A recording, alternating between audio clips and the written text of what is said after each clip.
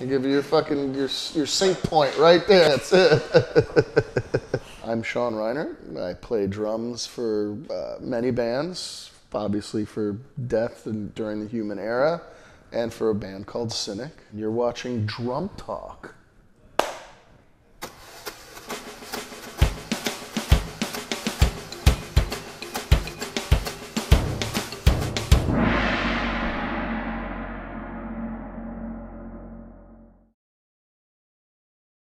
Inspiration for me starting to play drums was just my connection to music. When I was 4, my parents took me to go see Tchaikovsky's Dying Swan, the ballet. And instead of sitting in the seat and watching, I walked up, moved the curtain, and sat with my feet hanging over the orchestra pit and just watched the whole time all the musicians playing. And then after that, I told my mom I wanted to play French horn. French horn. She didn't buy me a French horn, thank God. But, and then I was always begging for a piano. My grandmother bought us a piano, predicated on the fact that both me and my sister take lessons. My sister took one lesson, hated it. I loved it. This is when I was 7. So I started playing piano. And I had lessons for 3 years. And I was always into rock and roll. You know, my first record when I was 5 was Kiss Hotter Than Hell. And I would walk around with my little tape player playing this and bought all their records. I don't know, at some point drums just really made sense to me. I already had, you know, the finger dexterity and independence. And so when MTV came out in 1980, you could see guys playing music. It made perfect sense to me. And I was like, I want to play drums. And I remember my piano teacher at that time, he would just play, and he had a pair of drumsticks, and I would just sit there on a pillow and play to him. And he would shift into different things, and I would pick up on it, and he told my mom, he goes, you know, he's very rhythmically inclined, you know. And so I begged my mom, and at 10 years old, she bought me a snare drum. She said, in 6 months, if you practice that, and, you know, do what your teacher says, and your teacher agrees, we'll get you a drum kit. And I drove her crazy. Snare drum, everything. So, and then, yeah, when I was 10 and a half, I got my first drum kit. And then my biggest influences were kind of like Neil Peart, you know, Stuart Copeland. And when I saw it and heard it, everything made sense to me. And so it just easily, along with having a good teacher, kind of, you know, grew and grew. And then I kind of, you know, as any musician does, the more you play, you get into more technique. And then being a teenager, you get into more angst. So, you know, and this is when now Metallicas and Slayers and all these things are happening. And so it was about playing fast, and then it was, oh my God, double bass, what's that? So I got my first double bass kit when I was like 14. Pearl Export, I remember, the fiber kits, wasn't even real wood. And even the guy at the drum shop was just like, you know, wow, you know what I mean? For 14, keep going, you know what I mean? Like I always had encouragement, and always, you know, my mom always said she never had to tell me to practice. They had to tell me to stop, you know what I mean? Like, stop. I think by the time blast beats really became like part of the metal language, I was already kind of done digesting that stuff. Because when I recorded the Death record, I wasn't listening to metal. I was listening to Chick Corea and all these fusion records that, you know, I always had one foot in and one foot out, because my teachers were always like, you know, check out the legitimate music, you know, versus the heavy stuff.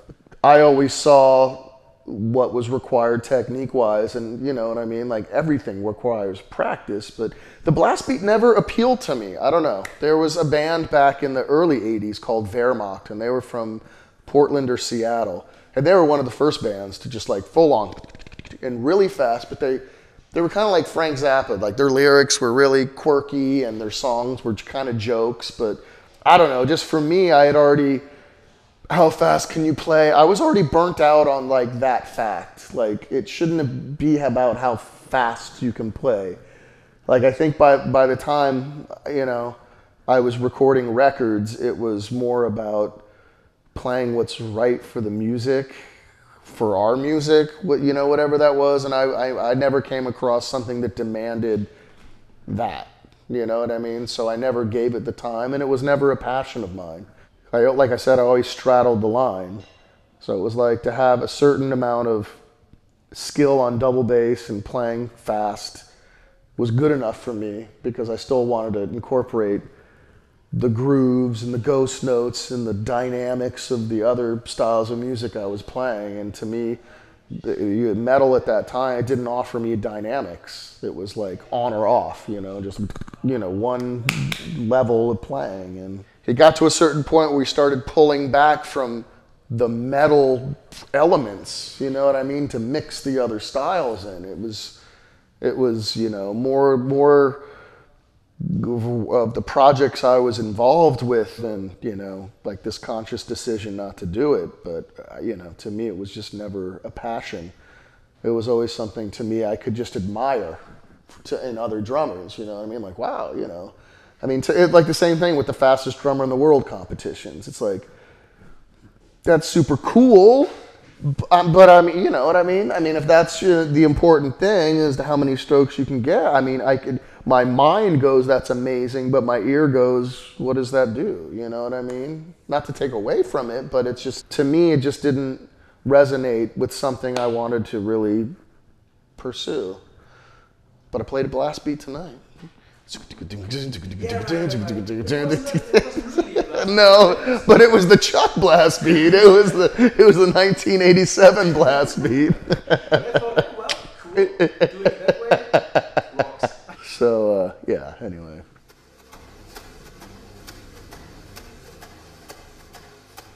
I always hated not only a hi-hat that was like this high, but over here. Like what is this? You know what I mean? So to have my hi-hat where I could almost get my rim shot without having to negotiate this hand. I mean, whether you have it on the inside or the outside, you can still put both pedals together and play them together. But when I did that, for some reason, it lent myself to playing both at the same time. And for some weird reason, when I play double bass, my left foot is my downbeats. So I have eighth notes on the hi-hat at the same time versus the off. It's if you're playing triplets. And I just thought, what a cool thing, you know what I mean, to be able to play both at once. But I started with, you know, on the Death Human record, I think it was 10, 12, 13, 14, 16, 18. And the older I get, the more it's just reduce. I guess just getting more out of less, you know. There was always a way to get those sounds without having to have too much stuff, you know what I mean? And I think economy of motion is a big part of how I play, you know, like not having to really stretch too much for things and having everything just kind of look at me in a nice, friendly way, and so I can close my eyes and still play because I can visualize my things. And I guess there's a visual, right? And you know, I think Cynic and my philosophy, just even playing wise, has never been about the showmanship necessarily. More so about the integrity of the playing, or the selfishness in a way of being selfish about your music. And it's like, this is how I play. Like even when I toured with Death the first time, it was like my hair was in a braid. It wasn't down, and I wasn't head banging. It was like, no, I got a lot of stuff to play, man. I can't worry about like looking good, or you know what I mean? Like I got a job to do here, you know? And like, no, which is not to say that drummers that fucking, you know, stick tricks and do their show, like that's amazing to me. But it's not something I would invest personally, you know what I mean? Like,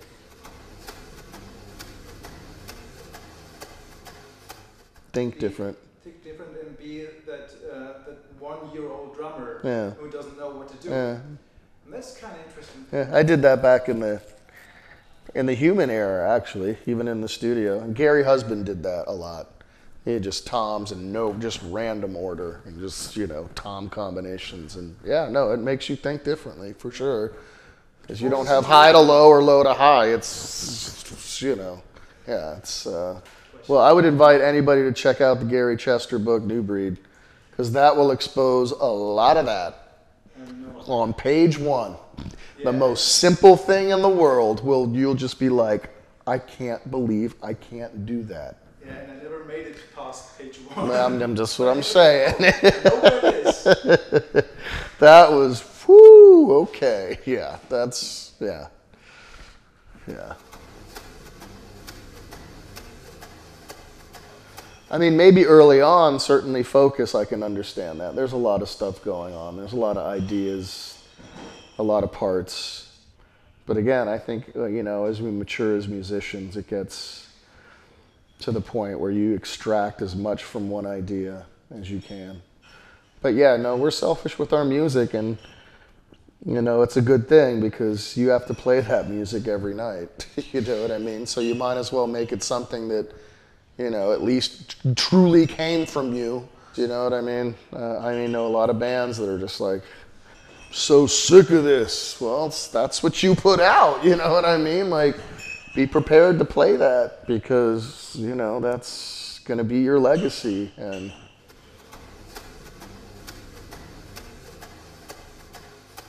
Greg Bissonette just told me that. He goes, like, my new thing is, like, I just want to make people dance. Like, seriously, make them move. Like, if I'm getting their head to shake, then I'm doing my job. And I was just like, I guess that's interesting. It's true, right? It's, of course, we're playing to crowds that really know the music, so no matter what, they're moving. But yeah, I guess if you play to an audience that's just sitting there, it sucks the life out of you. You know what I mean? Like, you want people to get into it. So it makes sense. And drums are time. We're timekeepers, right? We are the beat keepers. So it makes sense. You want that. Yeah. The other side. Oh.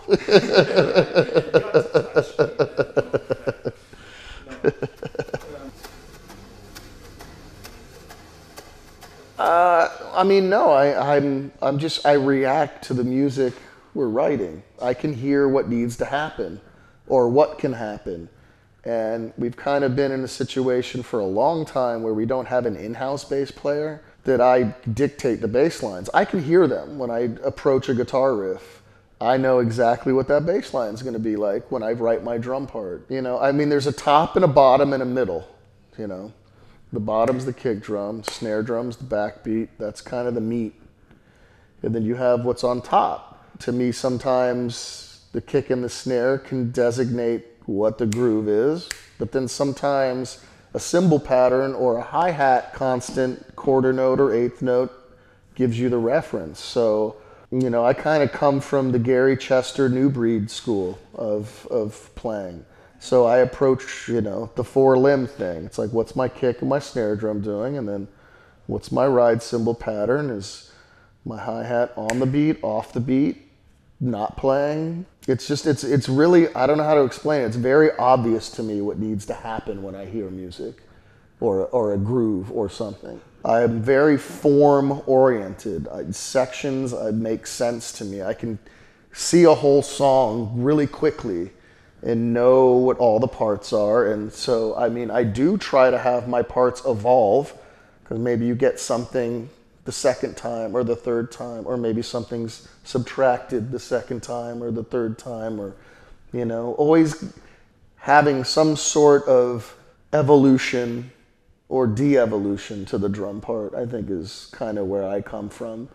Instead of just playing the same thing, and then that part's the same thing. And, and again, serving the music. It's not trying to fit like the craziest shit into one thing. It's like, what does this call for? What is this really calling for?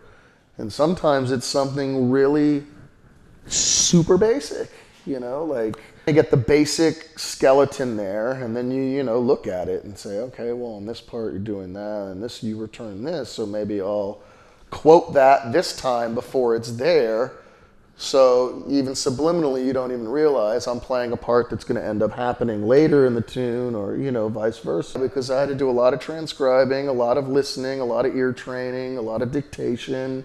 So you kind of learn to hear these motifs and these things that repeat and evolve, and, you know.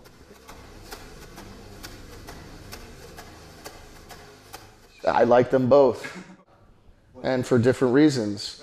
No click, you have an organic piece of music that you can push and pull and stretch. And I tend to like that music more than not. But when I actually have to play to a click, it's kind of refreshing because you know where it's going to be at all points. For instance, you're in the studio and you're playing to a click. I can do 4 versions of the tune, top to bottom, and then go back and listen to the 4 tracks I played. And you'd be amazed that you hear a difference in every single time. And you can pick the best bits of that and then compile that. But then you have no click in the organic nature. And this last Cynic record was no clicks. It was we would start out with a click. I had my phone. Okay, we're done. And then just up to a certain section, and then it's free. And then we'd play. Okay, done. Listen back. Okay, that's great. Now we're starting from this place. New click, but only for reference, like a couple bars, and then go. And I love the recording. It's got this elasticity to it, you know what I mean? There's something to be said about finishing a tune a little bit faster, a little more aggressive, or not. A little bit slower, like it's slowed down. And some of my favorite records are completely clickless. I mean, my God, anything in the 70s is just, really, you know. And there's something about capturing that performance and knowing that's it. Putting it all into that moment versus, oh, okay, I have the ability to go back and blah, blah, blah. Yeah, so there's, you know, like I said, I'd almost love it live in a way because you know your tempos are gonna be exactly the same. You know, you're not gonna be playing too fast or too slow because here it is. But at the same time, if you mess up, then how do you get back on the train? You know what I mean?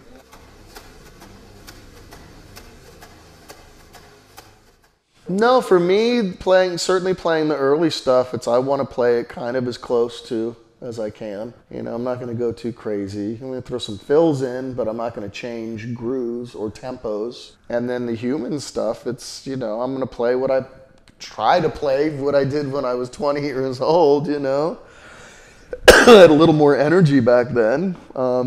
There's a certain amount of conditioning needed, but it still was like, it was already in my bones, you know what I mean? It was kind of like revisiting an old friend, and he's like, you catch up, you know? And, you know, for a long time after Cynic broke up and I went back to school and, you know, wanted to do other styles of music, I kind of was like, I'm not a metal drummer, you know, like I was trying to get rid of that, and I could never, because anywhere I would go, it would be like, Death Human, this record followed me everywhere. And, you know, I was just like, fuck, no, I want to break away from this. But I'm so honored to have people still respond to that record. And I mean, these shows have been sold out. So, I mean, I'm humbled by it, you know, that people are still pleased to hear that music. I mean, I'm coming back from the Achilles injury. I have a torn meniscus, you know, it hasn't been easy, but the fact that people have such a positive response to it makes it extremely worthwhile. You know what I mean? And I'm not trying to get rid of that shadow anymore. It's like I am embracing it because it's, you know, I'm lucky that people come up and know something I've done or get inspired. When anybody says, you know, that record made me rethink about it, that's just the most amazing thing. You know, that's the best compliment you can get.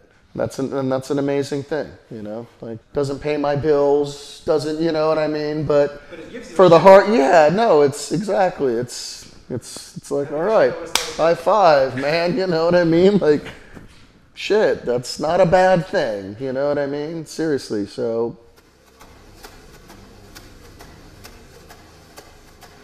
Well, I mean, goals are just, I mean, truly to still support myself playing music. doing things that are creative versus not. I've spent a lot of time working for record companies and working for management companies and, answering phones, doing whatever to pay the bills. And I mean, to be able to support myself playing music and not have to work for anybody else, I think that's the supreme goal. I mean, of course, it's to write good music and put stuff out there that people respond to. But again, thinking in the mode we've always thought, which is kind of just personally selfish, is to play music I like to play. And if I can survive off that, let go of the fact that I'm not going to have a mansion somewhere, that's okay to me, you know what I mean? As long as I'm happy with what I'm doing. And challenged too, yeah. I mean, having new sides. And I think that's where I'm so happy that I played piano and always was into theory and write. And so, I mean, the new goals are more the film and TV stuff, which I've done a lot of, but that's kind of where the main thinking is. It's like I'll always have the drums and I'll always pursue that stuff, but I want to get more into the other instruments and the other textures and the other challenges of music, And so, I mean, I maybe a chess drummer in that way, that there's a plan to move more into that realm, but we still take the opportunities that come our way. And if that's tours like this, I would have never thought in a million years this would have happened. But the stars kind of aligned in the right way, and people's schedules and the timing happened, and here we are. Just hopefully I'm smart enough to make good decisions, and hopefully I can repair my body and keep that train rolling. But I mean, if not, there are other options. It'll still be music. I mean, I love to cook, and I think in another life I might have become a chef, but I think that's a hobby at this point. I don't think I'm going to open up a restaurant. I mean, I guess we have to see what the future holds. I mean, there's some things I'm working towards, but sometimes those things lead you in other places, and you have decisions to make and crossroads to choose from, and it's the interesting thing about life, and certainly as a musician, it's like, Neil Peart wants to ride his motorcycle, you know what I'm saying? Like, things happen for whatever reasons, and, yeah. I mean, as long as there's passion there, and you know what I mean?